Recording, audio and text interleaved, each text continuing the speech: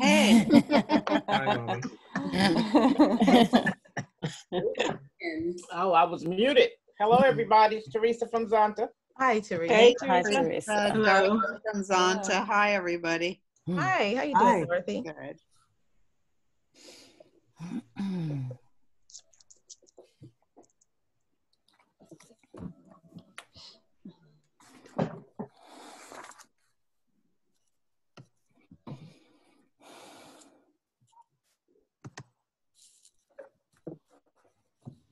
I'm a friend of Bimpe's. I don't know much about Zonta, but hi everybody.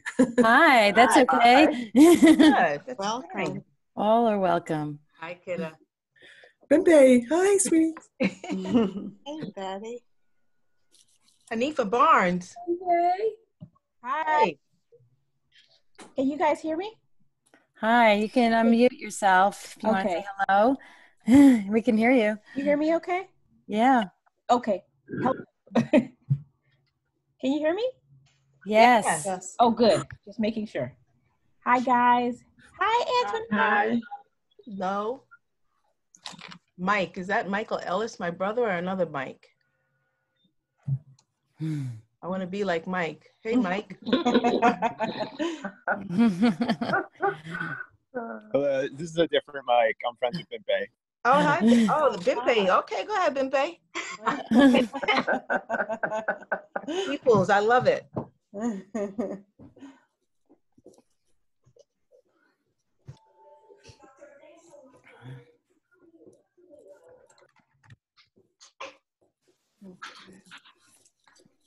So is there specific, anything specific I need to do or know? Who's asking that? That's Queen. Queen. Yeah, Queen. Antoinette, what you should know is that Antoinette is going to introduce you when it's time. Okay. And let's just wait. It's 2:02. We're just waiting. Let's just wait for a few more folks before we get started and give everybody instructions. So we'll, people are still joining.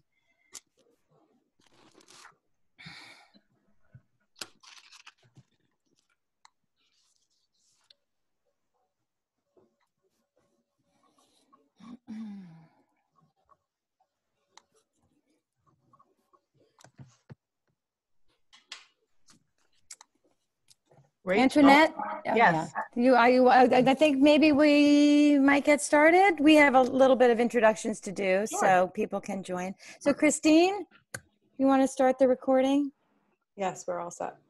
Great. So hi, everybody. Welcome to our very first Women at NJPAC at Home series in partnership with the Zonta Club of Essex County.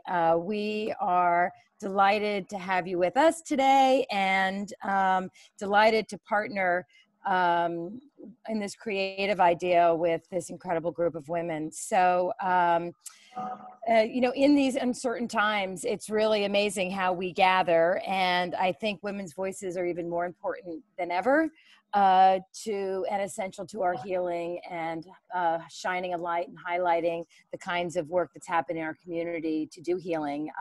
So our trustee, Dr. Antoinette Ellis-Williams, suggested this partnership and this idea. We're delighted that it's a series. We're delighted that you're here with us today.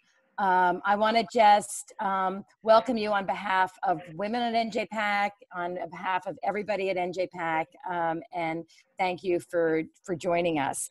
A couple of rules. We're going to keep everybody on mute during the first part, during the performances, and we'll ask that you use the chat function on Zoom to ask any questions, and Antoinette will be leading a Q&A section after our performances. So with that, I'm delighted to introduce Paulette Chapman, who is the president of Zonta, to give you a welcome.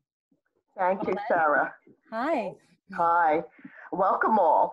Zonta Club of Essex County is very proud to be partnering with Women at NJPAC for this event. The Zonta Club of Essex County has been a well-known secret for 90 years, but I believe that that begins to end today. We are part of Zonta International, who has 29,000 members in 63 countries, all working together to improve the lives of women and girls through service and advocacy throughout the world. We are one of a few organizations who work with the United Nations as a non-governmental organization, NGO, focusing in on areas such as sustainable development as it relates to women empowerment, human trafficking, women's employment, human rights, gender pay gap, and much more. On a local level, we are involved with the Safe House, the New Jersey Human Trafficking Coalition, our local shelters, our local food banks, and have been providing scholarships for most of our 90 years to young women who are going into college after high school. So we're really involved in the community.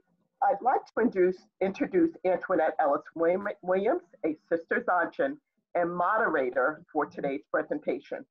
She and her committee, as you will see, have done a fabulous job in putting this together. Antoinette?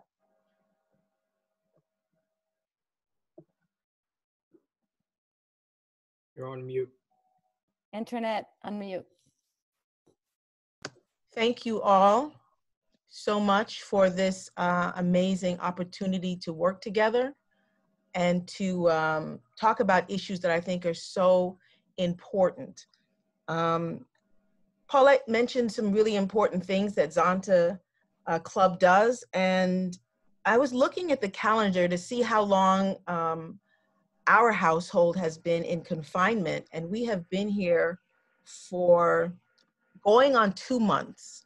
I work at New Jersey City University, and our spring break started in March 6th. And so it's been a good time, and it's been nice to have the family home. However, under the best of circumstances, this is a difficult time. It's a very difficult time when we're talking about our health and talking about things that get us a little frightened. And so in thinking about and conceptualizing this program, we know that the voices of women and children sometimes get very muted in this time. Women are called upon most times, but not always, to now serve as homeschool teachers, to still work at home, to manage the household, to cook. And we know that that can be very, very stressful and difficult. There's trauma, there's issues of abuse, there are triggers. And so we wanted to find a way to lift the veil, if you will, and also to let people know you're not alone. We're all going through something. And to that end, you heard the name Safe House mentioned, and I wanted to invite the coordinator at Safe House, Darina Johnson, to give you a welcome and say a little bit about that great organization. Thank you. Can everyone hear me? Okay. Hi, my name is Darina Johnson. I'm the program coordinator of the Safe House, which is a domestic violence program. We are a 24-hour facility. We provide shelter for victims of domestic violence. We also serve male victims. We can hold 51 individuals in our program. In the Safe House, we have a 24-hour domestic violence hotline.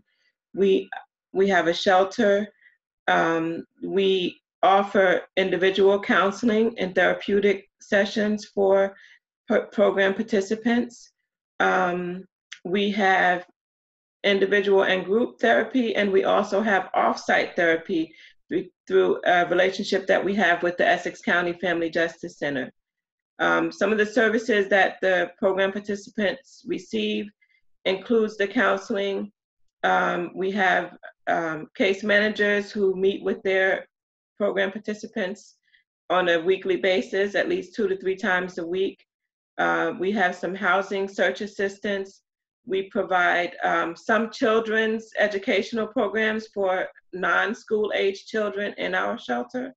So we have an educator from the New Jersey Education Association who comes in and provides learning classes and programs for children who are basically under 4 years old. We also have someone who does community outreach. That she's dedicated to doing community outreach. So she goes into the community to provide information on domestic violences and the services we provide. We have a program advocate, a court advocate who's in the Essex County court system. And we often have that person meet with the clients in shelter prior to them going to court to kind of help guide them through the process if they want to receive a restraining order or if they want just information about the court system. We have a partnership with the Essex County Family Justice Center where they can get free phones if they, left their phone home or their phone was taken from them, so that they can communicate with apartments and other business that they have to take care of. We also offer programs and services through the legal system in general. We work with the Rachel Coalition, which is another nonprofit agency that serves survivors of domestic violence, and they provide legal services. So if they don't have legal representation for their court hearings, we work with the Rachel Coalition to provide those services. We also offer while they're in shelter, they receive the basic necessities, food. We provide food, clothing. We get a lot of donations of food and other items, toiletry items that they need. We also provide some childcare within our program. We provide transportation services through one of the transportation assistants at our program takes them to court, takes them to, if they have WIC appointments, if they have welfare appointments, or if they need to go to the police department to pick up police reports. Those are our services in a nutshell, but we have the ability to provide them with one-on-one conversations. We help them, guide them through the process of from the time they come into our program to the time that they get their own apartment. They meet with their caseworkers to understand what their situation is, and also to guide them through the process of accessing social services and other legal, criminal justice, and even financial services that we offer to our program participants. And the 24-hour domestic violence hotline, we get referrals from the courts, from individuals, from former residents, from hospitals. Because we're affiliated with the major hospital system, we also are able to get medical services for the residents in our program. And we make referrals for other services that we don't offer in-house. And those run from a myriad of legal, criminal justice, financial, and whatever else you can think of, housing, search assistance, and basically guidance in moving forward and being safe once they leave the shelter program. So those are the program services in a nutshell. Thank you so much. At the end of our conversation today, you will see information on services and a way you can support Safe House in a very direct, meaningful way, and also more information about Zonta. I'm an artist. I'm a visual artist. I'm a poet. And what I know about art is that art heals. Art provides voice when you don't have a voice. It gives you a connection to a spirit that's greater than yourself, whether it's visual art, whether it's spoken word, whether it's musical. The arts are so important, and especially now. It is my great, great joy and privilege to introduce two of Newark's finest artists, scholars, educators with international roots and international voice. I think that Kween Moore, when you see that beautiful picture of her, you begin to get a sense, not that just Earth is important to her. She's a new mother. She is a regular artist that provides spoken word opportunities. She's published, she's a photographer. Then we have Bimpe Fageyinbo, who is a photo journalist. She's a poet. She's a brilliant scholar, published author, a Rutgers professor. And I am incredibly richer because these women are in my my circle and in my life at this point. I'm going to allow Kween to come forward and take the mic, and then we'll be followed immediately by Bimpe, and then we'll have a conversation with the artists. Enjoy the work. Thank you so much, Dr. Ellis. Good afternoon, everyone. Ladies, gentlemen, children, families, artists. Hi. My name is Kween Moore. I'm excited to be a part of this, not only because I'm a woman, but because this is important at this time. We all need healing. So if you hear a baby crying, and I'm going to bring him on too. So I really want to just get a poll really quickly. Start light and colorful, or would we like to start heavy and unload? Let's leave that to you all. Heavy and unload. Heavy and unload it is, okay.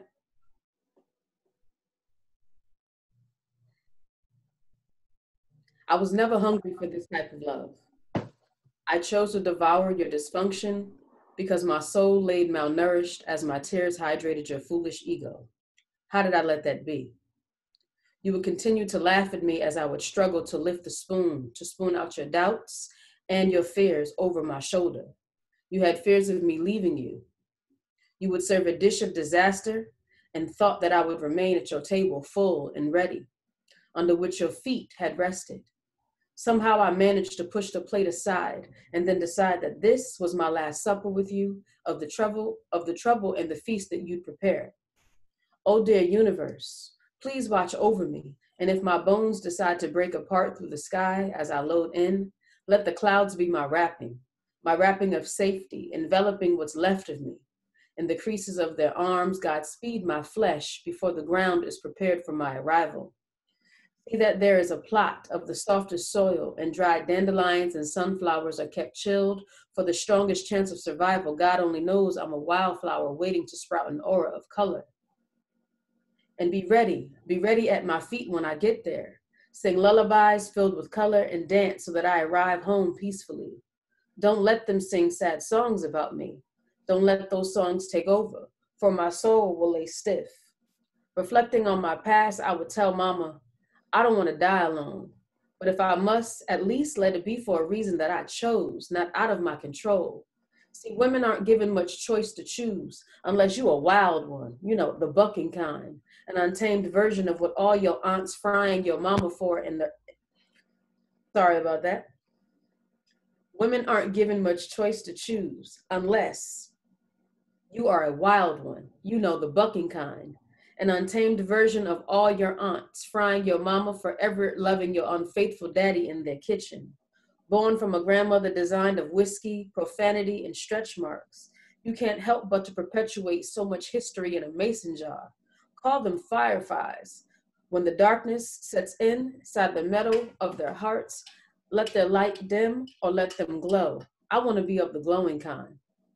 I can't sit at the foot of my bed, rocking my bones into comfort night after night, unsure if your return home is something I even desire or look forward to.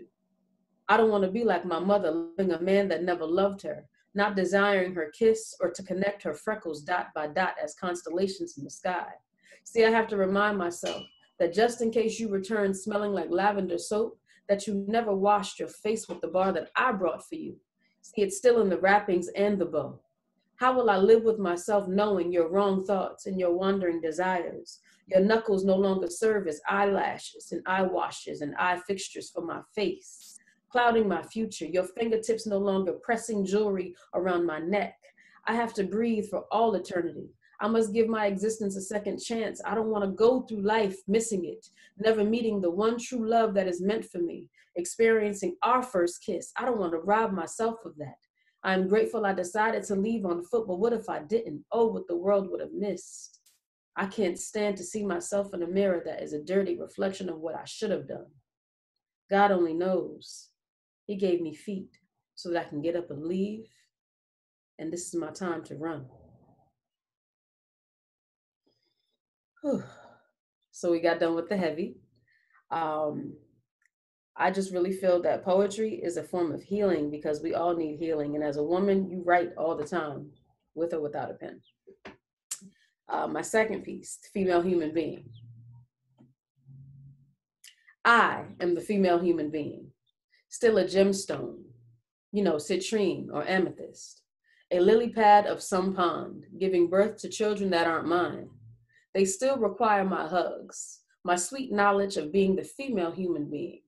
See, I charge all my internal magic to definition of learned true self, of being fly. See, I've been fly before, always with wings. I've been dope in many lifetimes before here, been dope before dope was considered a slang term, a good time. I'm the woman that was a good time.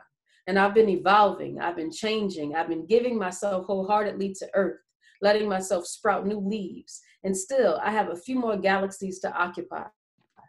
During my travels, but for now, I came here to tear up the concrete, to burn incense and sage, to charge my stones and my crystals over a full moon ritual. I came here to raise hell and make noise, to scream and shout, to stomp my feet, to choose not to take your shh. I'm not gonna be quiet. To smell myself when I am unloved, to sing songs off key, to dance in a crowded room. I am a woman. I am what they crave. Being female doesn't make me defeated. I bleed differently and I cry outrageously. Call me the insatiable girl. When I don't do what you desire, I cramp up and keel over like cramps for the monthly. Filling myself with doubt, I am no longer bloated with fear. I am going to scream to the mountaintops that I've painted on my wall. Call them mandalas, but I call them art for soul. When I don't feel as soft as I used to, my flesh becomes swollen. My face in tears and it's burning wide open. I've been crying over things out of my reach. And miles beyond my control, I am still woman. No matter what day it is or what calendar you look at, I am going to return year after year like dragonflies in your meadow. I am the risk taker, the one society places all its bets on because they know that my backbone is stronger than any steel that they can comprise in any metal. I am the forefront. I am girl at home in the window, screaming to get outside, clean off your shelter, let me reside inside of you. I am flowers placed like gradients in your digital format.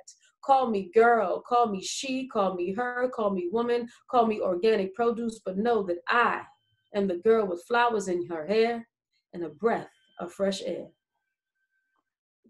Thank you.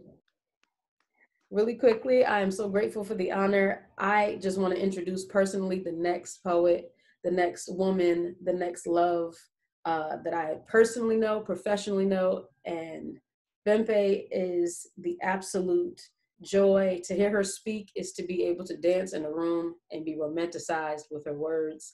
I give you Bimpe.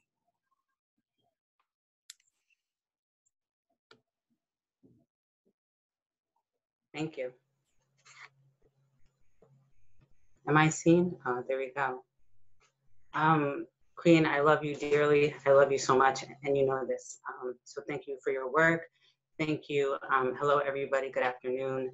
I'm so inspired by your work, Queen, so thank you for that. This poem is called Speaker of the House. Where is your home? Who speaks from your house? Whose voice is the voice of reason, and for what reason do you listen? When you intuit only half-healed and are wholly human, on this strength, where is it that you say you are going? And on whose voice are you moving forward and mountains? You know, this is why sight could only initiate but never deliver the truth. Because the lonely man looks a lot like the man alone, and I have known the voice of both. And well, how can two walk together unless they've agreed to do so? So I agree that my voice is as long as I am perfect. I agree. With the voice from home, so that I will be home everywhere. I agree. And life, you know, life is the agreement of this conclusion. Thank you. That was Speaker of the House. If anybody is interested in that text, it is published in the spring issue of Yard Concept. That's YARD concept, yard-concept.com. It's a great publication, journal, and gallery, and that work is published there. As Kween said, just to say quickly, that art is healing, and part of our art as poets is the truth, right? We're gatekeepers of the truth, and the truth heals. And so I'm so honored to do this. I'm so honored to have listened to my sister Kween, and I'm so honored to share with all of you. This next poem is called A Life and Legacy.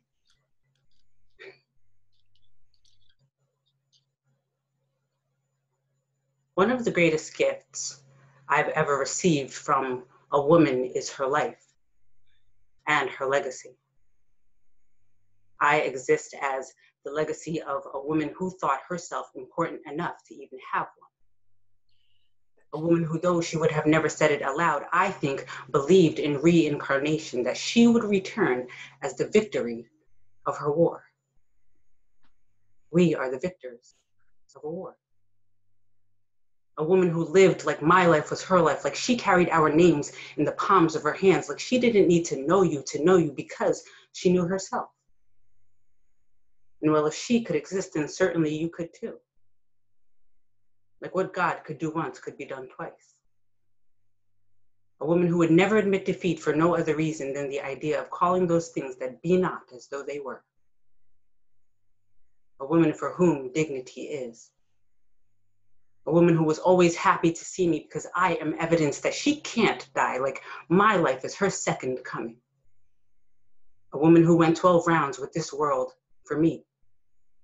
A woman who would fight her demons for me. A woman who would fight my demons for me. A woman who, quite frankly, would fight me for me. Do you know such a woman? Do you know of these women? There are women saving our lives, giving up theirs, walking into spaces and places not grand enough to hold their dignity, and yet they stayed.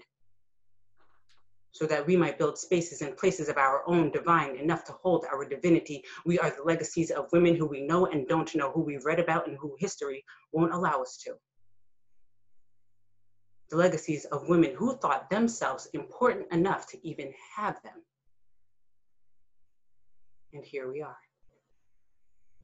One of the greatest gifts that I've ever received from a woman is her life and her legacy. Thank you. Thank you, everyone. Thank you so much. Wow. Wow. Yes. Yes. Yes. Yes. Yes. Thank you. Thank you both so much. Thank you both so much. And so I wanted to begin the conversation with some themes that I heard, and I wanted to unpack. I'll say a little bit, and then you guys can respond to, Kween and Bimpe can respond to any of these things. And so, Kween, I think you have to make your voice, yes, there you go. So, Kween, you began with the issue of choice and the choices or the false choices that are there for women. And the indication that if you choose something, you are labeled a wild woman. And that caught me. And then you moved into the issue of love and the phrase love, that your knuckles felt over your eye. And then I think you transitioned for the final piece to talk about self-knowledge. How do you know yourself? And you said here, burning up the concrete. You know, that was amazing. So I'm going to leave that for you. And then Bimpe, Speaker of the House. Sight couldn't deliver the truth, right? And sometimes right now, as we look at who's speaking truth and how do you speak truth and how does the voice know when it's telling the truth? So I thought that was well done. And finally, you said she would return of her war. So we are now examples of the women that have come before and the lived lives that have gone before and the cycle, if you will. So let's begin with some of those themes. And Kween, if you can begin to kind of speak a little bit about some of those things. And then Bimpe, if you want to respond. And then I'm going to look to see if you're writing some questions down. We're keeping track of the questions. And go ahead, Kween. So The first one, like I said, was very heavy. The second, in terms of tearing up the concrete, it was more of the coming out home. You know, this is the realization and the actualization that, you know, after all that trauma and that life build of like damage, you know, not having the knuckles no longer as my jewelry, it's all about choice. And then I wrote in both pieces something about choice, because choice is very different when you're talking about trauma. And choice is very different when you learn that you no longer are attached to trauma. So you realize then, like, oh God, I can choose what I want to eat. I can choose what I want to wear. I can choose how I want to do my hair. And like those little things to certain people may be little things, but for people that are in bondage and in trauma, those are very big things. Like I wasn't allowed to do my hair in a certain hairstyle when I was living a traumatic life.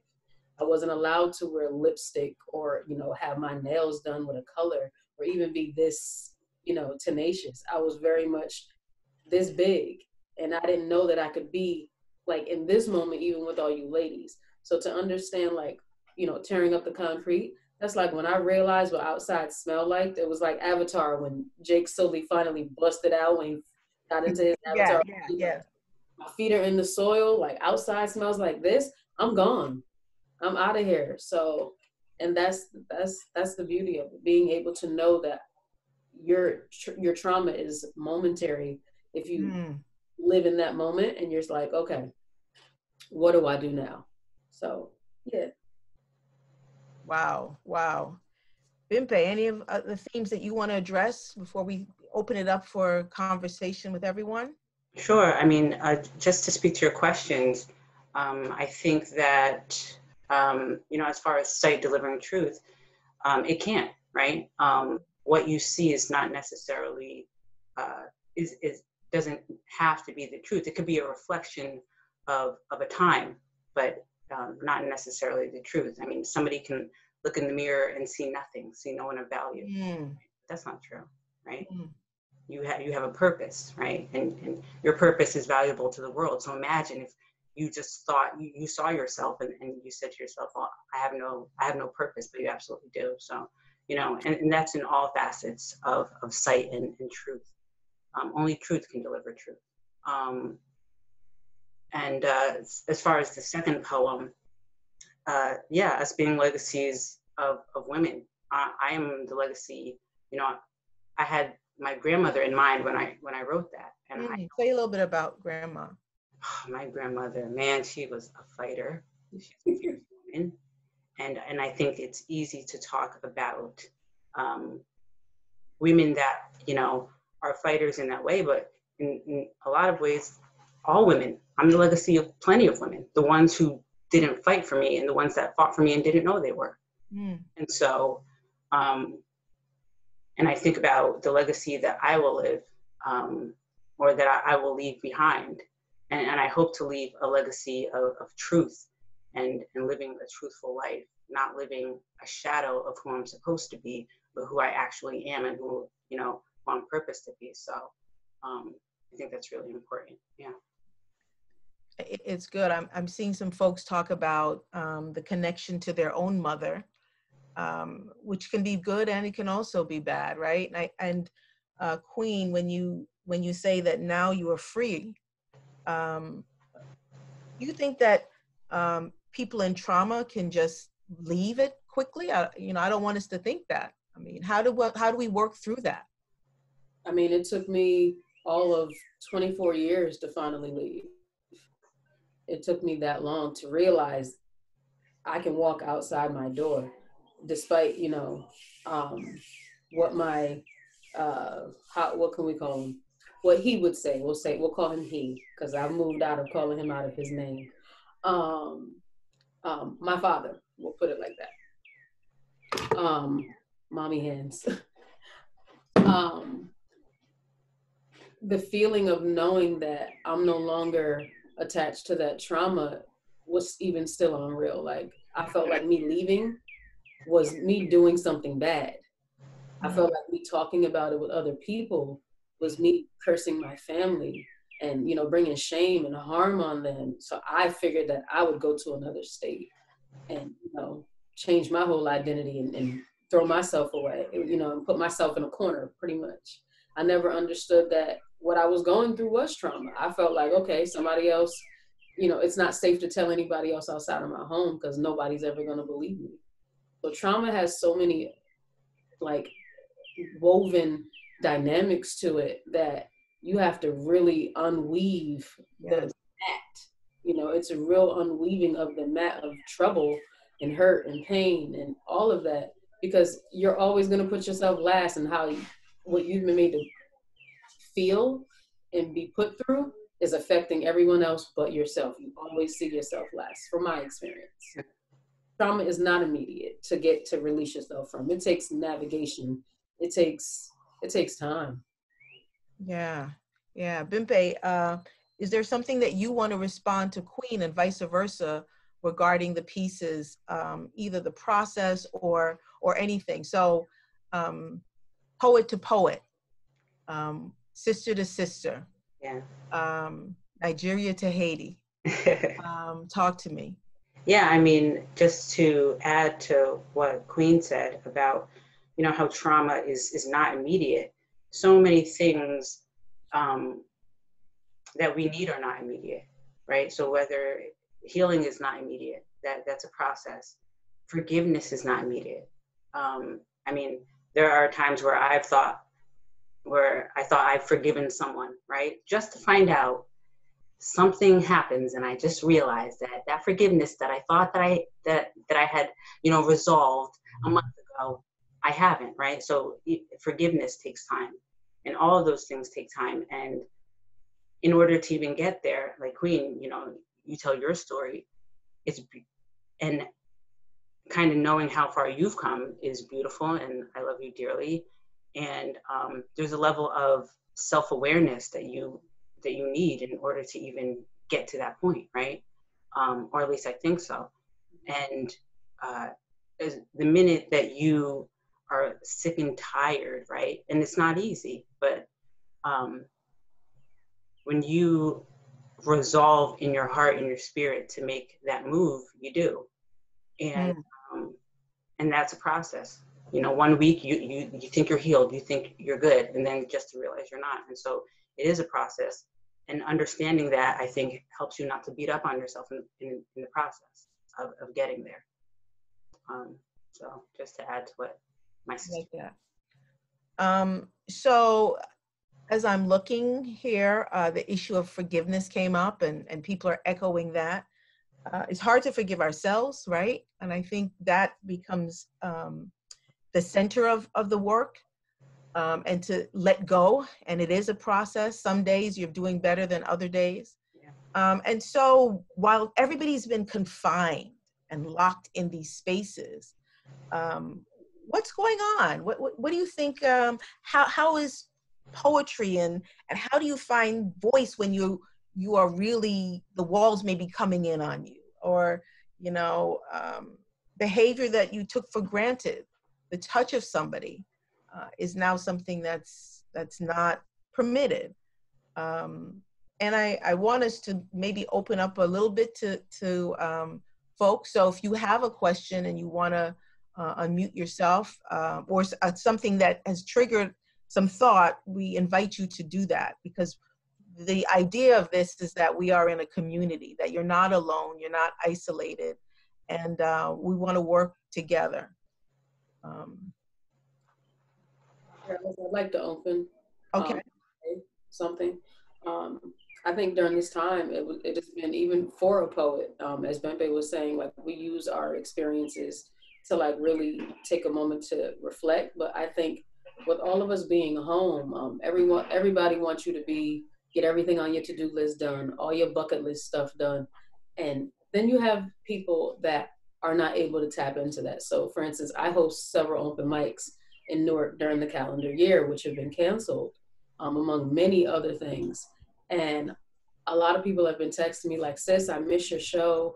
I miss the opportunity to be able to speak. That in that moment, a sister friend of mine, an elder, said to me, if you ever want the truth, ask a poet.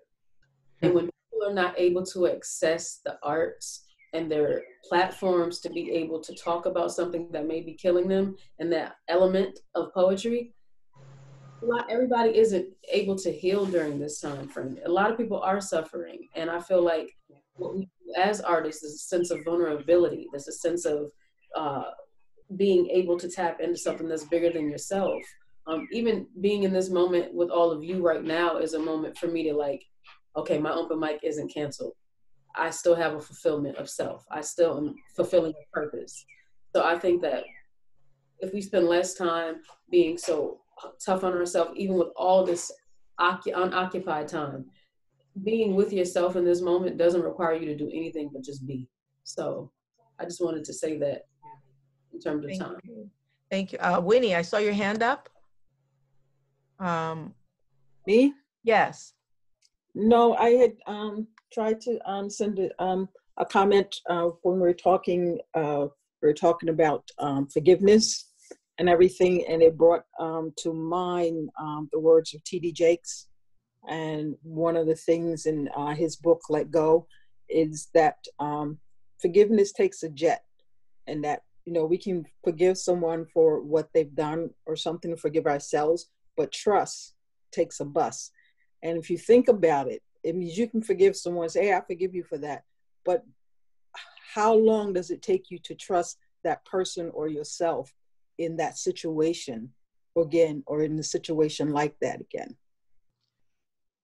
That I think that's a great point, and I think that there is no time limit. I think that it is something that is almost like a rubber band, right? You stretch it out, you hope it's going, and sometimes it comes back. And if you're really kneading dough, you know that if you overwork the dough, it's just going to keep doing some things. And so it is a process. I see a great question as, you know, I'm a mother of 2 sons. I'm a sister with 4 brothers. My life has been informed by male energy, by boys, by men.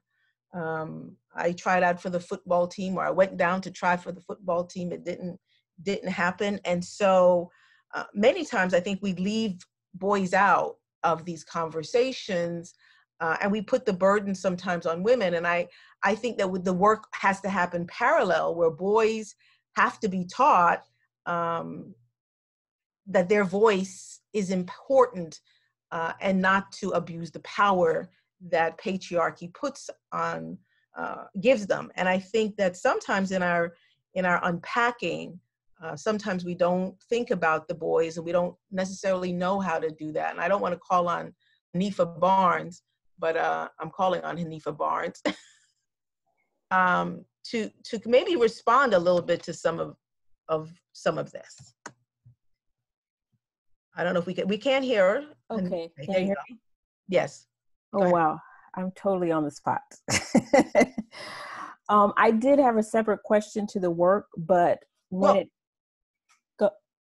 whatever you want to do. Okay. But your point, Antoinette, about boys being, I would say, embraced in our experiences, our being women, is important. I have 3 boys myself. And, you know, I've really tried my best to figure out how to allow them kind of a window and also their own door to step into what I am going through. And that requires a lot of honest conversation and not calling myself a superhero or superwoman, because I don't believe in that narrative. Right. And so when I'm hurting, I need them to know that. If I'm crying, I've learned to come out of the corner and allow them to see that. And so, and I learned some of that in teaching boys, you know, because boys are very different students than girls. And, you know, you learn a lot about who they are and their experiences. And I could take that into raising my own boys. So that's, to that point, it's a very important point. To my question about the work, to Kween, on your first piece, the word choice was just so interesting to me. Like, I got a sense in my listening that you were talking about an experience of abuse, but I heard words like, there was a line about the fingers and the jewelry. And it's almost deceiving at first because it's endearing. When you talk about fingers and jewelry, you're like, this is a gift. And so in one sense, I felt like whoever your abuser was trying to ask for forgiveness or being contrite. But then at the same time, you say something about pressing the jewelry or something where there was a force on your neck. So then immediately I'm like, oh my gosh, you know, this person is hurting you. But the way you use the words, you know, I thought it was very interesting because it's a delicate dance between, you know, this idea of forgiveness and contrition, but then also this force and this violence. So how did you do that? What were you thinking? I mean, you know, I just kind of want to hear about that. Thank you so much.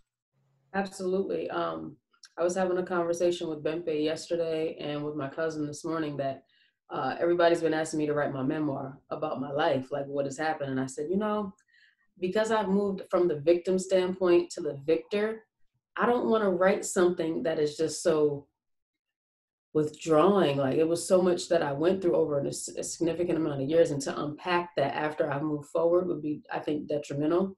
So in terms of the jewelry comment, I referred to it in another piece called Hush Gifts Given.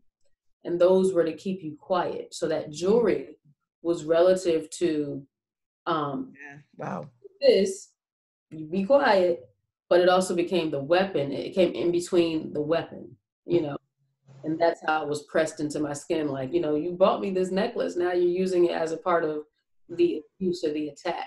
Or you bought me this computer to do my homework, but you're using it now to against me. Or you won't help me buy my school books for college unless I do X, Y, and Z. So it became tools of force or tools of their nature. So. Wow. And I think that to unpack that, and somebody else was asking a question regarding process. Do they find your work incredibly inspirational, both of you? Are you coming to the work sitting in the pain? Is it a aha moment, or are you coming and approaching the work from inspiration? I mean, how does your process work? And maybe Bimpe, you could start, and then Kween follow up. Sure. I write stream of consciousness, and that is, you know, that is when I write at the rate in which I think. So while I'm thinking, I'm writing, which is why I prefer to maybe write on a laptop or grab my phone quickly, because I know that my hand cannot keep up with my thoughts. So, and I don't know if it comes, I believe it comes off that way when, you know, when I recite, but it's really just conversations. I'm writing down conversations that I'm having with myself. And so I feel very fortunate to be able to capture that as it happens. And then as far as inspiration, it's life, it's introspection, it's, you know, it's what I'm thinking, whether it's a simple phrase. You know, I'll think deeply about just mundane phrases. It happens to the best of us. You know, I poem about whether there is a best of us, right? Like, what does that mean when we say that?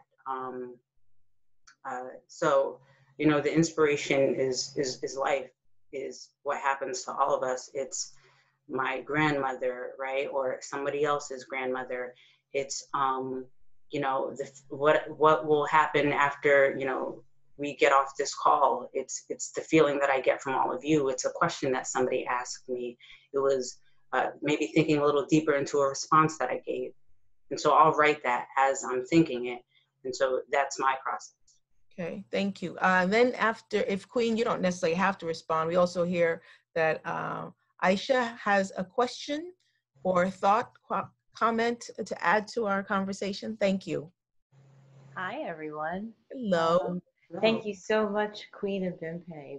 This is amazing. It's really amazing. And one of the things that I was thinking of is, what was your journey to getting to poetry as a way to find your voice? Because I know when people are going through something, sometimes I have all of this in me and I'm not sure how to get it out. How did you find that this is how I get it out? This is how I, you know, express myself. This is how I work through what I'm going through. And this is how I give my voice to the world. just curious about your process of getting to that point. Thank you. Kween? I come from a family of artists. My grandmother was a writer. My father was a writer. Poets, let's be clear. Poets and storytellers, griots. But I wrote a very different type of poetry when I was home in my trauma. I wrote a very thematic type of poetry that I knew would appeal to other people. I would even write in my diary what I knew my father would read. He would open my diary and read it. So I would prepare to write what he would want to read in my mind. That's how I started writing. And then after I left my trauma, I said, you know what, this is my style of writing. I need to craft it. I need to figure it out. I need to hear it in my head. Bimpe and I spoke about cadence and, you know, how that I hear it in my head. And the pieces that I wrote, they were not written pieces. I perform freestyle poetry, and it then has to be transcribed after I listen to it. So then it becomes edited. So I hear it in my head, I spit it on site, and then I go back after I record it and I listen to it, and then I write it down, and then I make my edits. So, and wrapping of that, like I have to live in that moment. The poem is not thought out previously. It takes an experience to attach to a thought, and then at 3 a.m, here comes thought. So that's pretty much how that comes about. I have a question or thought for anyone who's here. How are you dealing with isolation? And how are you dealing with limits that are imposed upon you at this particular time? And transparency, I'm a professor, so I tend to use that, that style. And just to go back a little bit, Hanifa Barnes was the teacher to my son. So I think greatly and highly of her. But anybody, how are you dealing with isolation?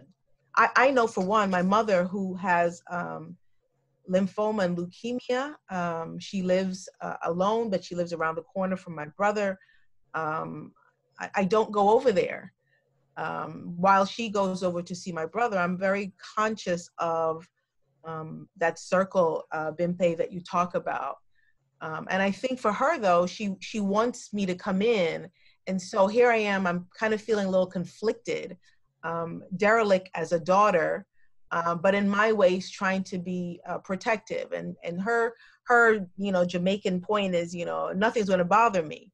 So I'm still walking that line. And, you know, I sometimes I think, well, am I the only daughter that might be feeling this kind of thing? So maybe if you want to raise your hand or if you have a thought about it, I would welcome it.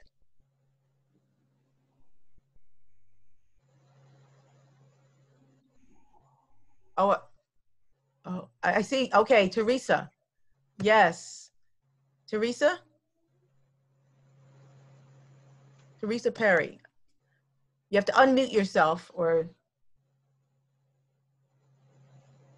The bottom left. Can she unmute herself? Bottom left? Bottom left, unmute yourself. Got it? Yeah, I was Okay, having difficulty getting. Well, when you talk about, I like what you said about your mother's going out, but then you're not going out.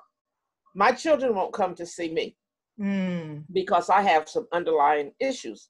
However, twice a week, I put on my mask and my gloves and I go to a food bank because I feel like that's something that I have to do. I want to do. I need to do. And very conscious of most of the things that they say that people like me shouldn't do, and I try not to do because I'm over 65. I have insulin dependent diabetes. I have high blood pressure. I'm obese, all those things. But I pray to be protected. And I don't go any place else, but I feel as though that's the part of me that needs to go and make sure that the food is ready for people to collect once a week. So, but my daughters, if they have to bring something, they bring it, they drop it, and they let it go. They didn't come for my birthday. They did it on Zoom. So I'm like torn betwixt and between self-quarantining myself, except for when I need to go to the food bank. And you just said something about women and about what we do. And I don't think we can do it all. I don't want us to do it all, but there is a cultural and spiritual urgency, I think, at this moment. I'm going to, thank you guys so much for coming and for sharing and for being vulnerable. Thank you, Kween. I have so much respect for you, and to be able to be this transparent and this open with all of us is healing for us as a community and also as an individual. And Bimpe, your words are what made me think of my mother and the circle and the legacy and the responsibility and the love that joins us. And I thank you for that. I thank you for your daughter, granddaughter spirit. It's really important. And so next week on Saturday at 2 to 3 o'clock, we're going to have an interactive workshop with writing. So today we hear the writers and the poets, and I am so excited. Bethany, we have our own Dr. Linda Epps, scholar, writer, who will participate in facilitating our responses in writing. And I am over the moon that we have Jasmine Mann, who is a noted storyteller, poet who performs across the world, and to have this intergenerational conversation. And we will take a break for the 16th. I know the weather is going to be great, but we'll have one more opportunity to engage. I said earlier, I'm a visual artist, and Danielle Scott, who is a mixed media phenomenal artist, right? Those of us who know and have seen her work, it is powerful. She will walk us through some things. So the next time that we meet, we will talk about what supplies you might need to have as we are observing and participating. But I thank you very much for being here. I thank NJPAC for the platform and for this opportunity. You've heard about Zontas. Hopefully you'll see something on the screen that tells you about the organization. If not, go online. We'll continue to talk about it. And we welcome you. I'm going to throw it back to Sarah, who has been a great partner, a great sister in this venture, who will close us out. So thank you very much.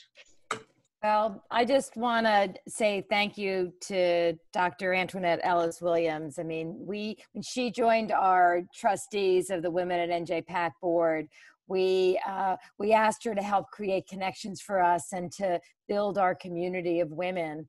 And we couldn't have asked for anybody better to help us at this time to bring ourselves together. So we hope this is just the start of building a community of women as we work together using art to heal ourselves through this time. And so I just want to say thank you to her. I want to say thank you to Kween and Bimpe. I want to say thank you to Delrina and Safe House and the work you're doing to protect women and take care of women in our community. And we hope that you will be back with us. We hope you will continue to follow us. We do have some resources. Both This Is How You Get in Touch with Delrina, and NJPAC has a strong partnership with the Mental Health Association of Essex and Morris. So we wanted to make these available to you. We have recorded this conversation, so we're going to be putting it on our website. So if there's anybody, you can go back and look at it. You can share it with somebody. And we do hope that you continue to be well, take care of yourselves and your families. And we'll see you again. And what I would say is, why doesn't everybody unmute and say goodbye or say hello, and as we complete our gathering here. So thank you. Have a wonderful rest of your weekend. Thank you. Before we all go, I wanted our committee members to say hello. It's over. So we have Dorothy, Carl, Wave. We have Alicia is here. We have Alicia. We have Lisa. Thank you, and we also say be well. Bye, everybody. Bye, everybody. Thank you. Hey, Bye. Good job. good job. Good job, everybody. Bye-bye. There it is. What'd I tell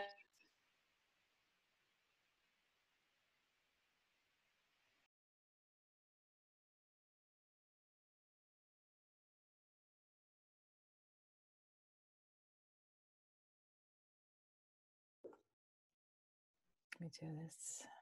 This no longer serves me. I unmuted everybody. Everybody.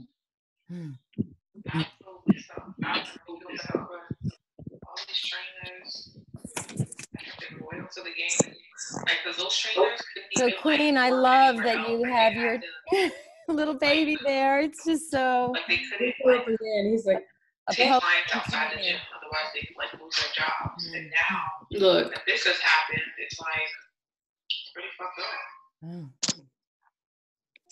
Let's do that here.